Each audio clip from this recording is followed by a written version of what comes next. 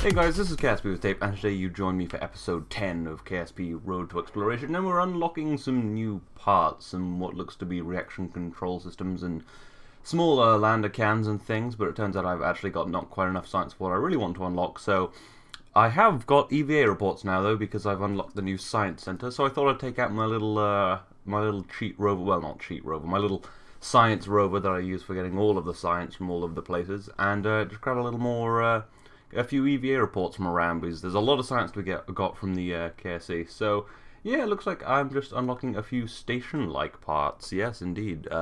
There's the little kind of the hitchhiker storage containers for the people, and I just got a mission there to build an orbital station around Kerbal. Yes, I'm actually going to build a station, hopefully, and then just. Yeah, and then also I think I got plant a flag on the moon, which is what we're going to do now, because we need a little more science for that station. There's a lot of new parts that have got to go into it. So we're launching pretty much the same rocket as we did last episode to go to the moon. This is, I think, Callisto 6, I think. Yeah, and it's got Mitgen Kerman? Yeah, Mitgen Kerman. That's a hard thing to say for some reason. At the controls. It'll be his first landing on the moon. Of course, we rescued him from space, and that's pretty much all of his experience, or maybe one orbital mission or something like that. But yeah. Anyway, let's just cruise our way into orbit and ditch that stage, which will hopefully land on the ocean. I've primed its parachutes to open pretty late, so hopefully it'll have slowed down enough, but I mean, who knows? Anyway, well, of course I know this is post-commentary, but whatever. Anyway, so let's switch to that, and hopefully we can get it to land. I need to be out of the atmosphere first though, but hopefully we can get it to land before this is at its apogee. Well, apogee, I guess, given that it's Kerbal. Apogee is Earth, and then apoapsis and stuff is the general term. But anyway, this is just going to slide into the atmosphere, and hopefully those chutes will pull. But well, last time it didn't go so well, so I don't really know why it would go better this time, but let's try again anyway. So yeah, it's just going to fall through the atmosphere, all left at 4 times time accelerate, because it's stuff you've seen before. But anyway, yeah, you see the parachutes open and then break, and this slams into the ocean, which is a bit of a shame. But anyway, let's get back to our spacecraft, which is, you know, rather quickly falling back towards Kerbal. But it's fine, we've got enough thrust to put ourselves in orbit and head to the moon. Yes, it is pretty much the same lander as last time. A very nice, big, bulky lander, a large science payload and all of that. Yeah, and then let's just head off to the moon.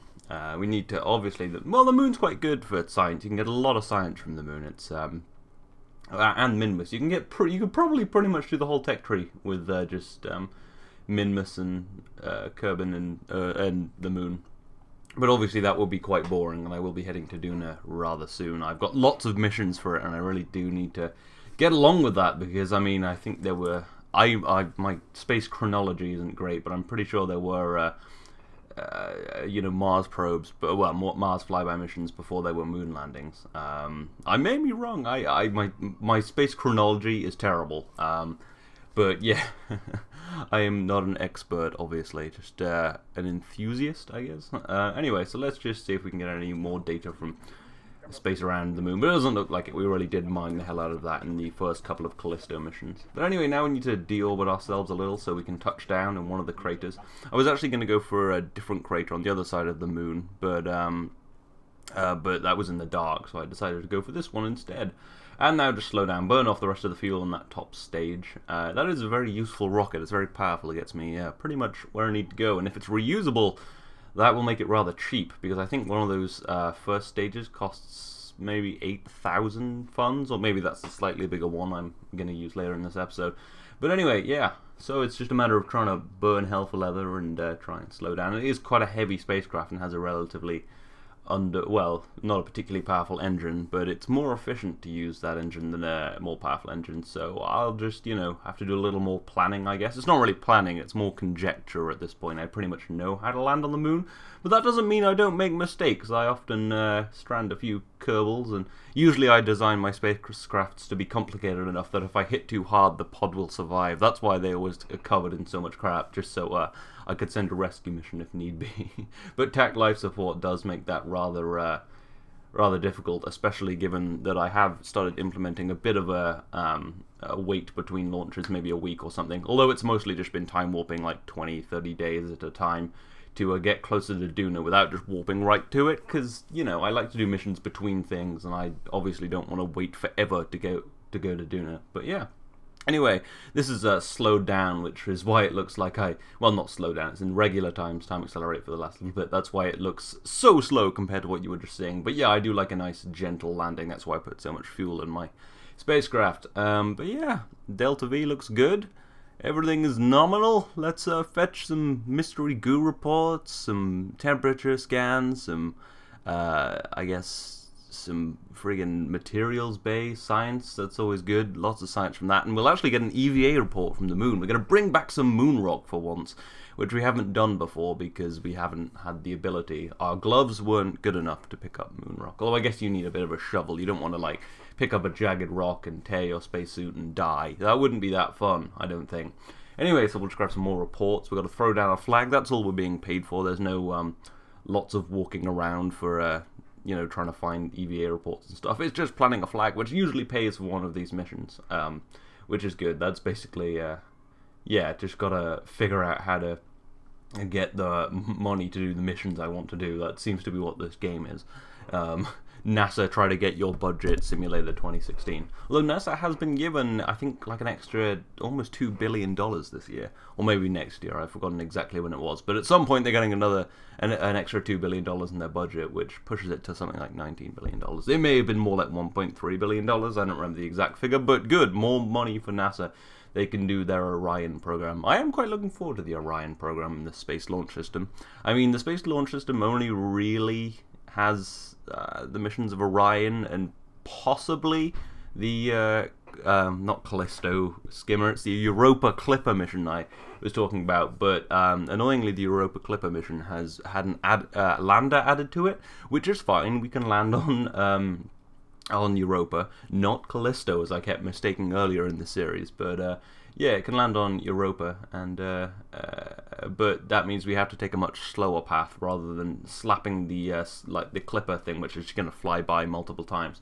We're going to put that on the SLS and had it there in a few years, but apparently that's not going to happen, so that kind of sucks. Although maybe that would work with the SLS. I'm not entirely sure, but I have heard that we are going to have to do annoying gravity slings and all that crap. But yeah. I also like the idea of the, I haven't been talking about the mission, but yeah, you saw I grabbed a flag and I got an EVA report and now we're leaving. But yeah, I do like the idea of the really heavy cargo lift SLS, the one that can lift like literally 120 tons to orbit, which is insane, and could be useful for building like a Hermes type spacecraft if you've watched The Martian or read The Martian, which I think is a far superior book to the film, but a lot of people disagree with me because of all the like techno babble where he explains everything constantly in excruciating detail. But you know, there was a lot of things I was waiting for in the film that didn't happen, and I was like, Still, it was nice though, and I do like Damon, and there were a lot of nice shots. Although he wasn't a space pirate in the film because he never loses communications with NASA, so they can tell him to take the spacecraft, so he does have their permission, so he's not a space pirate. In the book, he loses communication on the way there, and he can't get it until he gets into the spacecraft, into the MAV, so there he's really a space pirate, but not in the film. I'm sorry to burst your bubble, film watchers, but he's not a fucking space pirate. Alright, okay, now I've ruined that film for you. I was saying something about building a Hermes. Yeah, the big heavy launch vehicle would be good for that. Although, I mean, Falcon Heavy's coming along. I know it can only lift like 50 tons, but might be reusable, or at least somewhat reusable, which I think is really a better goal at this point. I think we've kind of sort of almost mastered the kind of dumb throwaway rockets, but I think it's really time to start focusing on reusing. Sadly, the last Space X mission didn't garner a reusable rocket, really. Garner is probably not the right word, but yeah. But hopefully the next one, which is a low Earth orbit mission, will allow us to land a rocket, which will be rather nice. Anyway, I've talked about other stuff all through this mission, but you've been able to watch it, and we've done one of these missions pretty much exactly before, so I thought it would just be, you know, yeah. Anyway, we do get to see some nice shots of that stage exploding, although sped up, it's not quite so cool. I'm sorry about that, but it's just, Well, it's nice to get lots of content in these videos, especially when there's stuff you've seen before but aren't necessary, because this is, well, KSP career mode is just exercise and necessary kind of drudgery sort of thing. But anyway, going to grab an EVA report of water as well. Just going to grab some of that water, put it back in the pod. But anyway, now we're going to launch the first bit of our first space station on the biggest, heaviest, most bowling launch vehicle we have ever created. And yes, it is aiming to be reusable. We're going to ditch those boosters and cruise on up. And this this first stage actually has a probe core, an antenna, and some small fuel tanks inside it, so that I can do a small re-entry burn and communicate all the way to the ground, so that I can indeed pull the parachutes when I need to, and I'll be going slower. So yes, hopefully this time we will get this rocket back. Hopefully it will go gloriously. So anyway, the first stage is obviously kind of 4 times bigger than the second stage. That's so it can push it most of the way, so I'll have more time to land it, because unlike real life, you have to kind of do these things at the same time, unless I was going to get the mod, but I'm kind of committed to trying to actually do this without the mod that makes it easier. But maybe I will get it, I'm not sure. Anyway, you can see the core. Now, annoyingly, this space station, it has to have... oh yeah, I lost a tiny bit of footage here, sorry, it was pretty much me doing the re-entry burn, but... yeah, but I also lose connection here, so you will get to see all of that later in the episode, because this doesn't work. Anyway, the first shoots go a little early, but they are going, they're not burning up, which is pretty awesome. So that's good, but then we don't slow down enough, and the atmosphere gets very thick and they break. So, yeah. Anyway, so this has sort of failed, and these will pull, but they're gonna break. And this has lost connection anyway, so I can't, like, do much cool stuff. But yeah, I did the re-entry burn. It was going sort of well, but I lost communication because my plan was to use that tiny antenna to communicate with the payload. With the payload, the station wasn't pointing at this first stage, so that's why this failed, which kind of sucks. Anyway, yeah. The annoying thing about this whole mission is that I have to have 2,000 units of liquid fuel on the station, which kind of sucks. I don't have that right now, but I'm going to bring it up as a second piece because I don't have a vehicle big enough to take all of that at once. Anyway, I also lose connection with the station. I forgot to point this at the other satellite, so it sort of falls back to Kerbal. So this mission kind of wasn't great. The rocket didn't reuse and the payload was destroyed. So yeah, mostly communication errors there. We will attempt that again later in the episode. But right now, we need to get that money back, because that was about 40 grand we just, like, threw into the ocean and the ground. So we're going to put a satellite in orbit of the moon. I've refined my moon satellite orbit, my moon satellite rocket, yeah, to be much smaller. It doesn't have boosters on it anymore, because it doesn't need them, and I've made smaller satellites, and this has all the Delta V you'll need. It actually has a little too much Delta V. Going to the moon isn't particularly hard in KSP. I do flip the rocket there, but it's fine because I'm already on the right trajectory. So yeah, this is going to pay us like 90 grand or something, or 70 or something like that. And we just have to have like a mystery goo unit and a temperature scanner, a thermometer. Yeah. And it's a much smaller probe than the other ones. It has a little bit of fuel of its own for adjustments if I want to put it in a different orbit, but this will just be basically another relay for me, really, because it's nice to have lots of satellites around the moon kind of doing relaying, so if I do probes and if I send probes and stuff, it can have quite a nice, you can have an easy time, you know, having a communication with something, as you'll see on this mission, actually. Annoyingly, my two kind of geosynchronous satellites have diverged slightly, and Hawkeye 2 is where Hawkeye 1 should be, and Hawkeye 1 is just, I don't know, it's kind of slipped back, so I will need a new kind of communications network quite soon. So yeah, we're going to want to get on that, really.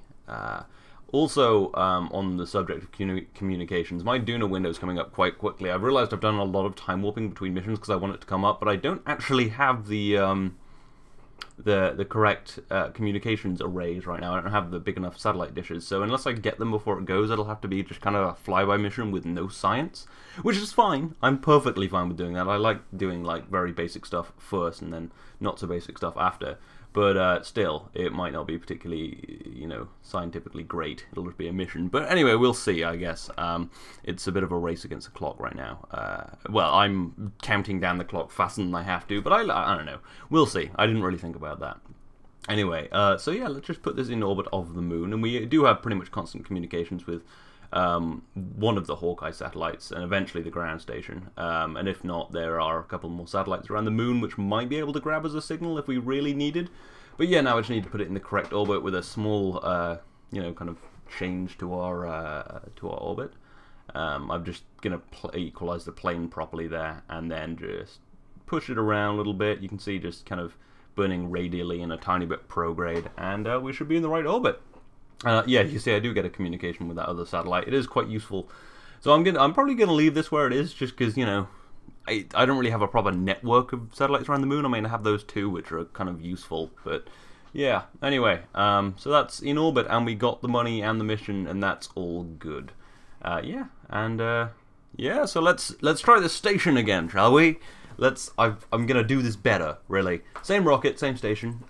Just gonna do it better, basically. Yeah, I mean, it's the Trump mentality. We're just gonna do it. Just gonna create jobs.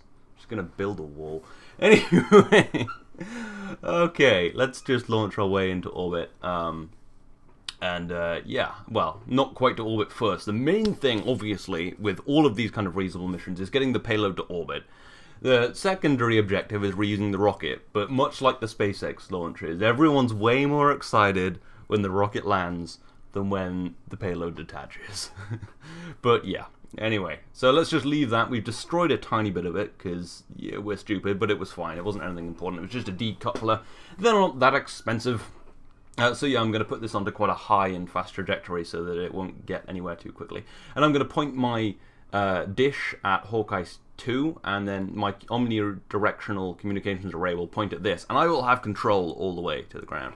So you can see, just left this sped up because it took freaking ages to find the fuel tanks, but I've got a couple of tiny fuel tanks inside the big fuel tanks to have a little tiny bit of fuel just to slow me down just enough. I've also got a probe core and a battery in there. I've got a very resistant antenna on the side, and I'm actually getting communication with this satellite I put up called PlanSat, which is really nice. Yeah, and then we just need to hopefully slow down enough, and I'm going to pull the parachutes manually, and we don't lose connection, which is nice. Yeah, I'm just pulling these down so that it'll actually deploy when I pull them, and there we go. There go the parachutes, and there we go. Now, annoyingly, the station is drifting very fast towards the atmosphere, and there's nothing I can do to get this down faster now, so we are just going to have to wait. And this is at real time. This is how freaking tense I was. But yeah, that little random satellite I put up there for MechJeb planning, PlanSat 1, helped for communication, just by a bit of luck. So yeah, there we go. Down in the water. We're going to get it back, and we're going to race back up to the station, and we're going to do the things. And yeah, you can see we got about 9 grand back for that, which makes this mission not cost 40 grand, makes it cost 31 grand, which is a really good saving. Anyway, this is dropped back into the atmosphere, so I've got to burn prograde and radially, which means upwards, and just get out of the atmosphere and stay in orbit, and everything's good. But my periaps is now up to 57, and I am going upward again. Everything was fine. It was a little bit of a helpful leather thing, but this is a very powerful rocket, so it should be fine. You'll notice there's no crew on this right now. That's because I didn't want there to be any crew, because this is just the core. There's not really any things. There's a bit of life support on there. There's solar panels. It is survivable, but still. I didn't want to risk the crew's life. Although if I had a crew on the last one, the mission may have worked. But then we would have never reused that rocket, so... face. Yeah. Anyway, that's in orbit. Let's just put it so it'll never run out of power, and leave it there. Yeah, shit, that's the end of the episode. Anyway, I hope you've enjoyed this. I hope you are looking forward to the next episode, where we will hopefully be maybe even going to Duna, or at least heading off to Duna. I will see you next time.